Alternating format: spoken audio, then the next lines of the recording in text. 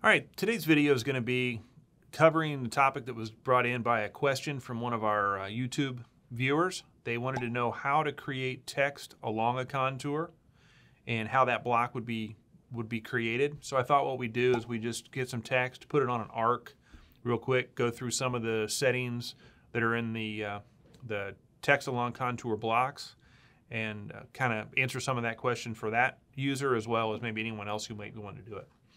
So I'm going to go ahead and create a new program here real quick. So under our milling, so if I go to Input, Part Programming, Milling, I can go to More, and we see Lettering. Underneath lettering, we have several things. We can do stick lettering or true type font, which are just straight letters that will be done in just a one line fashion, or we can do true type or stick letters along a contour. We're going to use lines and arcs to create a contour. In our case, it's just going to be an arc, and the letters will be placed along that arc. I'm just going to do some simple stick letters along a contour. The first thing that we're asked is, how do we want to size the text itself? Do we want it to go from the beginning to the end of the contour that we create? Or do we want to create a specific length within that arc that we want the letters to adhere to? I'm going to start out with the contour length, use the contour, and then I'll change it so you can see what that looks like. Next, what is the text height? We're going to do 1/4 inch high, and I'm going to put 20 thou spacing between each one of the letters. I'm just going to put Hurco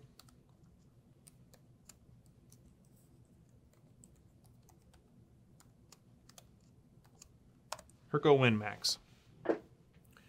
So enter the text or whatever it is that you want to be, better put an R in Hurco.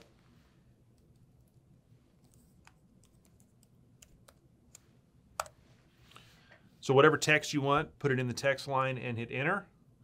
We're going to have a Z start of 0.1. Let's go down 10 thou. I'm going to use a center drill for the engraving just because I don't have a center drill or a great engraving tool set up, and center drills work really well if you don't have an engraving tool. So that's all the information that we have on the main screen that comes in under stick lettering along a contour. You notice on the soft keys over here, our F7 down here says Edit Along Contour. I'm going to click on that, and this is where I'm going to describe or program the contour that these letters will be placed along. First of all, the font side of the contour will be on the left side or the right side. This is just like Cutter Comp. If I go clockwise on this arc and I select left, it would be on the top. If I went clockwise, selected right, it would be on the bottom of the arc. So we're going to put it on the top. I'm going to offset 50 thousandths above or below that arc. So when I create the arc, it's going to place the letters above or below it by whatever value I put in this field here.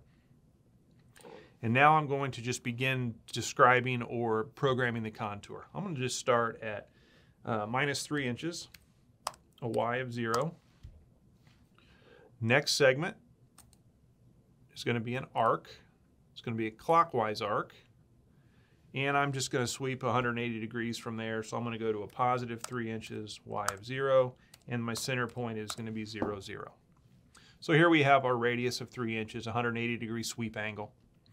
If I go draw this now, I'm going to do this in wireframe. You'll see that we have Hurco winmax stretched to fit along that contour that we created. It started at the beginning of it, and it went all the way to the end of it.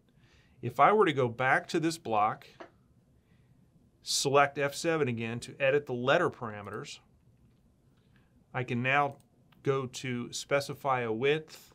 Let's maybe put 6 inches in there. And this will now place the letters along that contour, but it will keep them within that 6-inch length. So that's how we can control how the letters look and how they're spaced or placed. If I go back one more time and I change this character, go to Edit Contour. If I change the on segment 0, this text offset, I'm going to make it to something incredibly large, like 1 inch. And you can see how this works. But now we have the letters, they're being held off of the profile that I created by the distance in that particular parameter. So hopefully this explains a little bit more about the letter or text along a contour. Again, you can draw any contour that you would like, any shape that you need, and then use these parameters to adjust how those letters are placed along there, the spacing, and so forth.